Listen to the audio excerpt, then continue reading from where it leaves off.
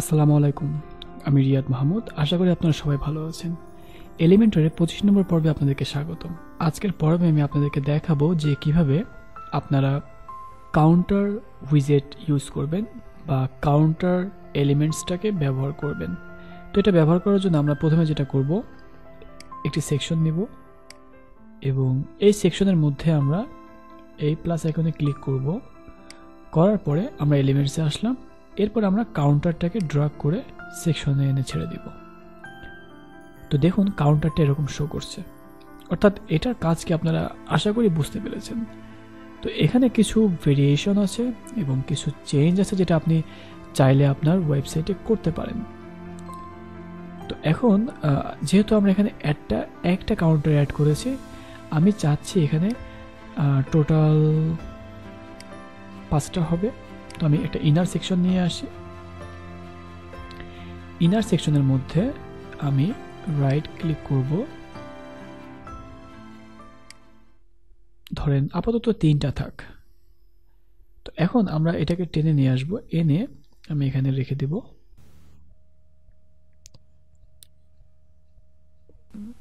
Sorry, এটাকে এখানে রাখবো। রাখার পরে খেয়াল করুন কাউন্টার ফুল নাম্বার।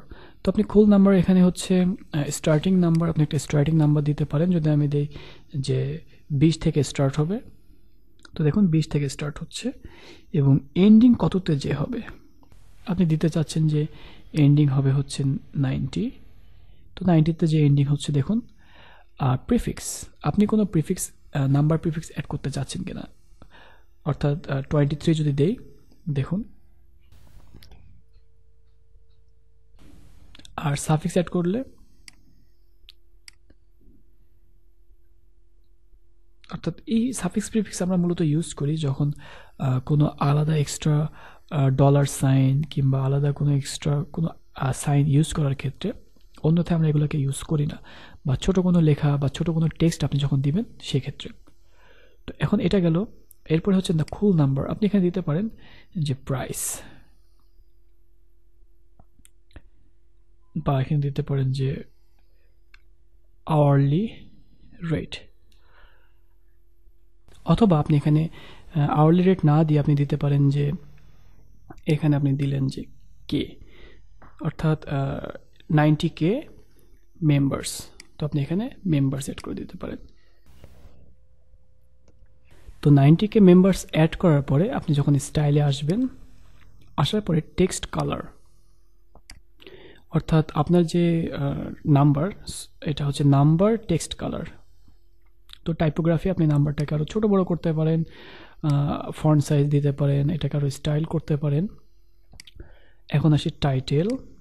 টাইটেল আসার পরে আপনি এখান থেকে টাইটেল কালার দিতে পারবেন এবং টাইপোগ্রাফি দিতে পারবেন। এখান থেকে আমি যদি এরিয়াল দিয়ে দিই, দেওয়ার পর আমি একটা সাইজ দিয়ে দেব যে 90K মেম্বার্স।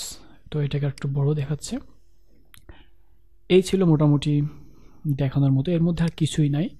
তো আপনাকে যেটা করতে হবে, আপনি এই সেম বিষয়টাকে ডুপ্লিকেট করে বিভিন্ন জায়গাতে ব্যবহার করতে পারবেন। তো এগুলি সচরাচর বিভিন্ন ওয়েবসাইটে দেখবেন ফুটারের মধ্যে কিংবা মাঝামাঝি তাদের ব্র্যান্ডিং বা যে কোনো একটা কোম্পানির বর্তমান পরিস্থিতি সম্পর্কে বোঝাতে এই ধরনের ইনফরমেশন তারা ইউজ করে।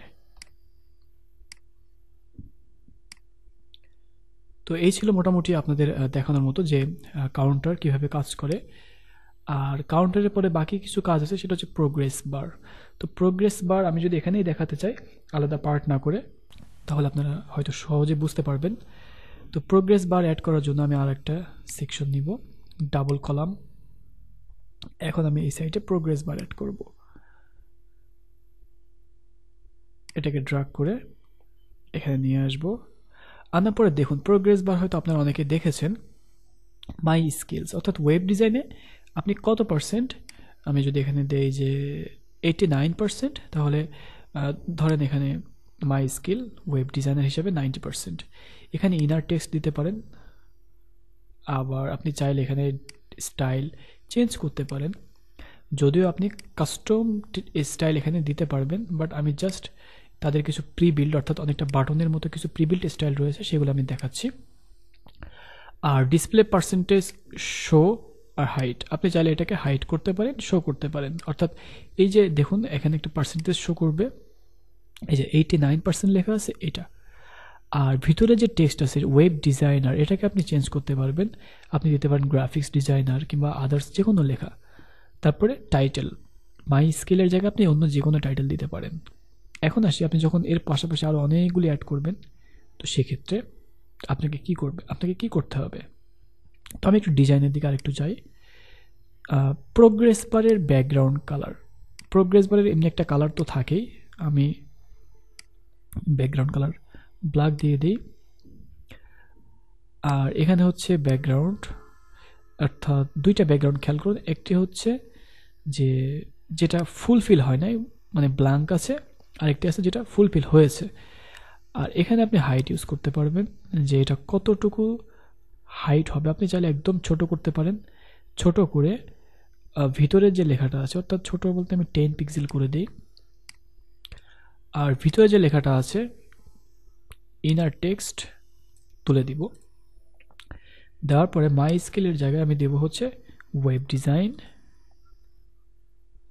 অর্থাৎ আমি ওয়েব ডিজাইনে এত। এরপর আমি ওয়েব ডিজাইনটাকে একটু চেঞ্জ করব।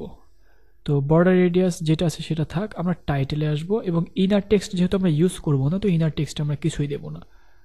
তো টাইটেলে আমরা যেহেতু ইউজ করেছি, তো টাইটেলটা আমরা ব্ল্যাক দিব। আগে কালার চেঞ্জ করে নেই। তো ওয়েব ডিজাইন জাস্ট এটাই এনাফ, এবং টাইপোগ্রাফিতে কিছু করতে হবে না, আমাদের টাইপোগ্রাফি যেটা আছে এটাতে আমরা খুশি। এখন আমরা এটাকে ডুপ্লিকেট করব, সিম্পলি রাইট ক্লিক করে ডুপ্লিকেট।